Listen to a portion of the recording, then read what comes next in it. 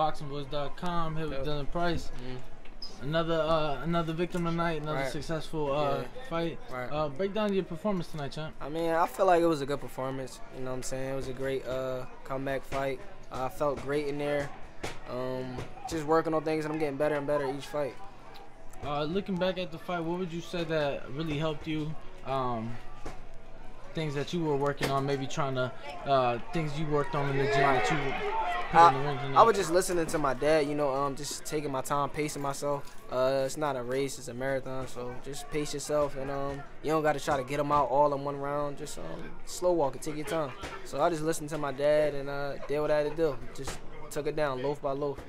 Now, I thought your work to the body was pretty impressive. Thank you, appreciate it. You don't really see too many fighters when young fighters, that is.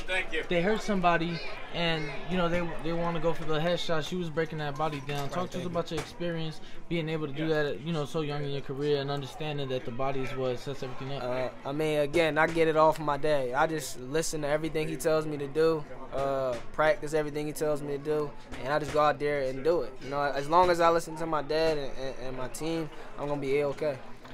How soon could fans, or how soon would you like to get back in the ring? December 28th, there's a big fight in Atlanta. Maybe get you on that undercard. I'm looking to get back January the 17th or 18th in Philly on the Julian Williams undercard. Okay. So I'm looking to get right back in the gym and get right back in there and fight ASAP. That'd be a very not really a hometown fight for you, but not far, basically up the street. Yeah, I'm definitely looking forward to it. What would that mean to you to get a fight so close to home, bring your fans out? It'll mean the world to me, because ever since I turned pro, I never got a chance to fight like close to home. The closest I fought to home was AC. You know what I'm saying? So it'll mean the world to me. And I can't wait. I can't wait to get back in there. I'm excited. I feel good, man. It don't even feel like I fought. I mean, obviously, that work in the gym. Right. Oh yeah, for sure. Now, at this point, still young, but you know, what would you like 2020 to look like for you? How many fights, maybe some names, or you know, set something up for like one of those regional titles, youth titles, things like that? Well, I definitely want to fight for some type of title soon. I feel like I'm getting better and better. I want to go up in rounds. I want to go up in competition. I just feel like I'm getting better and better as a fighter. So they better catch me now while I'm learning, because you know, pretty soon. Yeah, pretty soon I'm gonna be.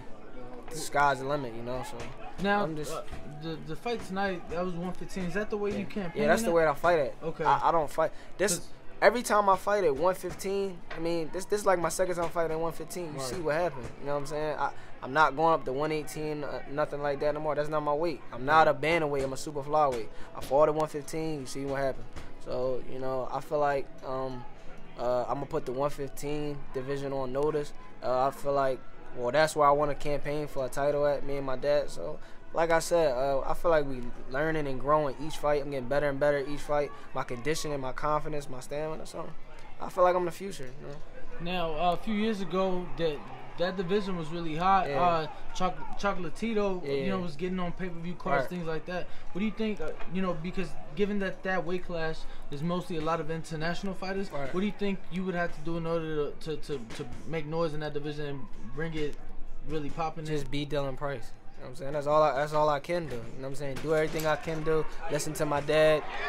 Listen to my team, and whatever happens, happens. But I know I have a crowd pleasing style and things like that, so I don't have to try to go out there and do anything extra. Just be myself, and all of that, the fame, the money, all the stuff gonna come. Well, champ, congratulations on your victory tonight. Thank you. Let the fans know where they can keep up with you on social media. You can follow me on Instagram at Dylan the Real Deal Price, and that's it. Thank you again for your time, brother. Thank you.